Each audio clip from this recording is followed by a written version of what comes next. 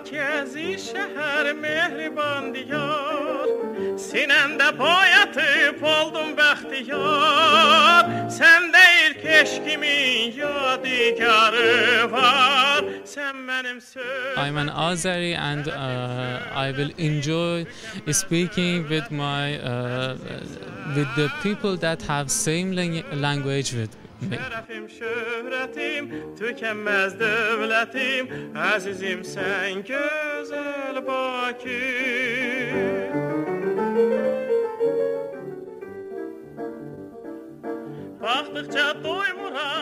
This program just offered me the opportunity to finally get to this country, not just as a tourist, but also to experience the culture for a longer time, to get to know the energy policies, the geopolitics of the region, and to bring something back to Europe.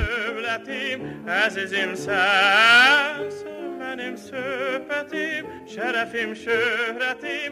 I was in Poland 2 years ago, I saw advertisement in CNN that was promoting Azerbaijan, and I told my mother who'd come to Azerbaijan.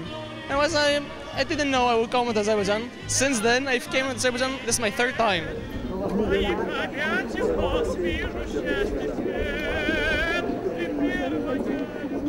Welcome to the 5th annual Summer Energy School at the Azerbaijan Diplomatic Academy. And our goal, of course, to present opportunity for all of you to learn more about energy policy in the region, about the position of Azerbaijan especially, and to give you opportunity to networking with each other and to be friends with each other and to work together in future.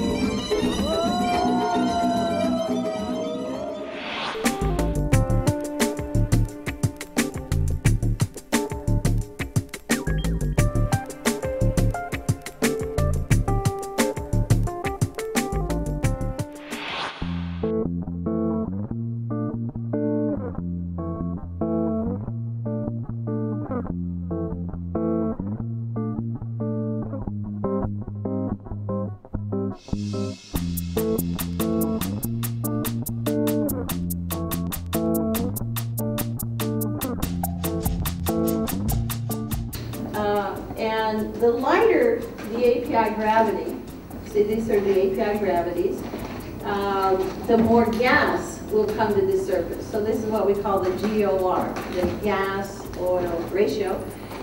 So that's how much gas there will be when the oil comes to the surface.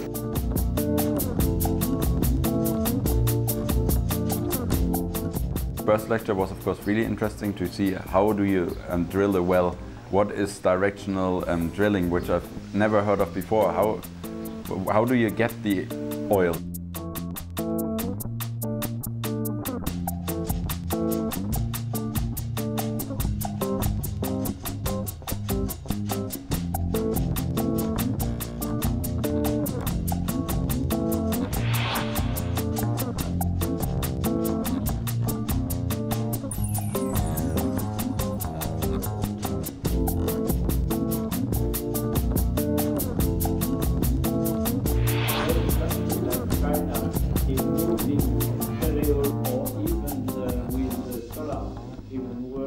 I was very impressed by the overall quality of the students. That means that the way you are selecting the 40 or 42 people who attend has been very, very careful. I was over a beer with people of Baku Summer Energy Group, and they say basically that the amount of financial barrel traded is getting so big that we start to see a market which is start to be detached from the physical one.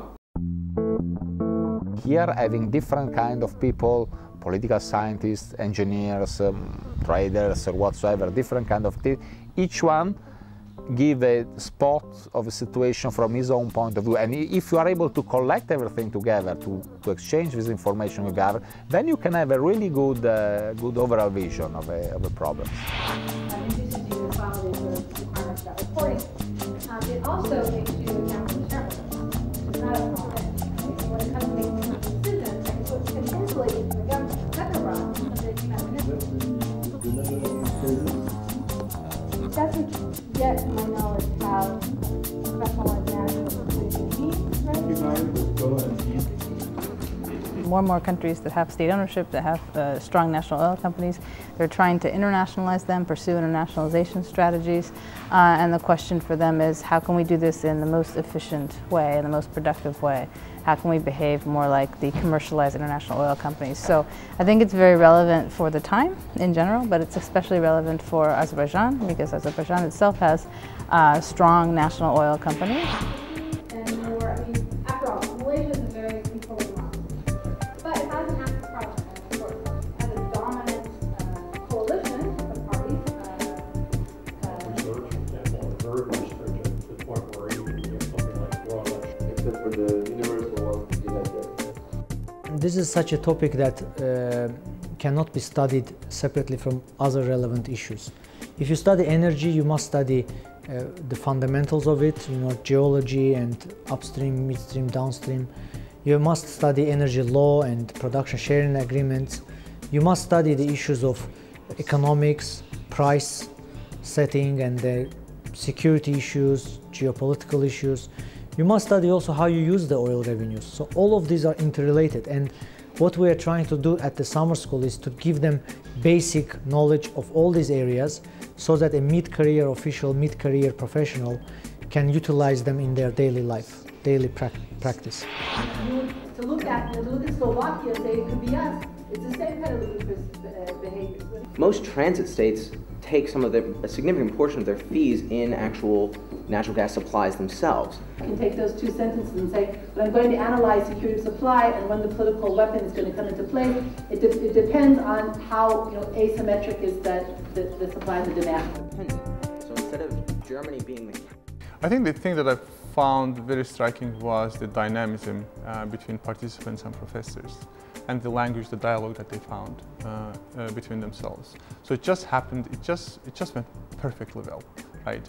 So the professor is talking about something very specific, but then a more specific question comes in, and then sometimes they clash, sometimes but in a very friendly environment, but they create a better debate for everyone to follow.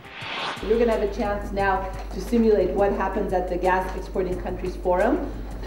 We really expect you guys to work on this and creativity, and it could be including everything from costumes to national foods to gifts, or I mean, not just the content.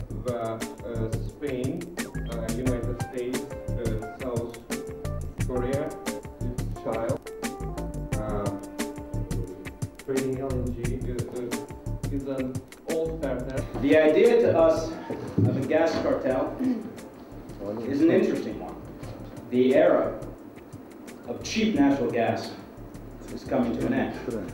It was fun to represent the Russians in the simulation. Obviously, that's the 800-pound gorilla in the room. The stability in supplies of gas will bring those P's, 3 P's in our life. So it is prosperity. Although it's a game, but when you push yourself to another position and you try to forget about your personal arguments and to go out of your personal style, then you discover something new. It is, I mean, it's even complex for OPEC to be a cartel and for OPEC to be an OPEC, right? But in the gas market, when we don't have a global gas market, and there's a variety of producers, a variety of political orientations, a variety of strategic orientations, and how difficult it is for them to coordinate. So I think this was actually very, the delegations prepared very well.